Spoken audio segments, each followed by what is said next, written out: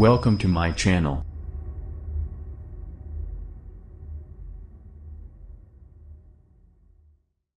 Terra founder Kwon asked to surrender his passport by South Korean authorities. South Korea's Ministry of Foreign Affairs has ordered Kwon, the controversial founder of the Terra ecosystem that crashed dramatically in May, to return his local passport.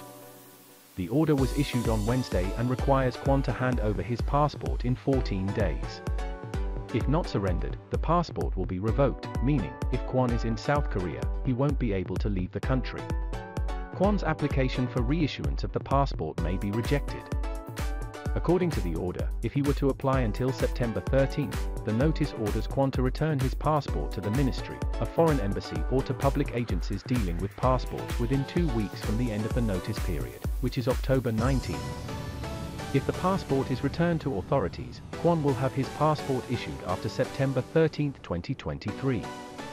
Kwon's passport will be cancelled if it is not returned within the given period of time. This follows a request last month by South Korean officials to the Foreign Ministry to void Kwon's travel documents. Although Kwon has repeatedly denied that he is on the run, his whereabouts have been unknown since leaving Singapore last month.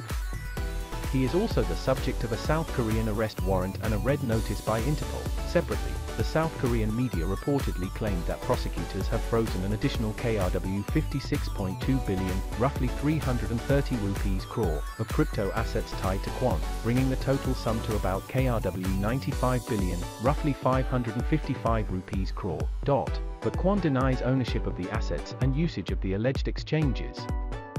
Once again, I don't even use KuCoin and OKX, have no time to trade, no funds have been frozen, Kwon said in a tweet. I don't know whose funds they've frozen, but good for them, hope they use it for good.